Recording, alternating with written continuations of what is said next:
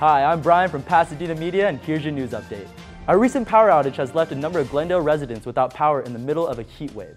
A power substation had an unknown failure occur as temperatures rose into the high 90s.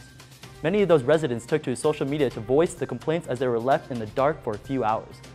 They complained about streetlights not working and a lack of air conditioning. The National Weather Service had issued heat advisories for the San Fernando and San Gabriel valleys. Well, that's it. Thanks for tuning in to Pasadena Media News.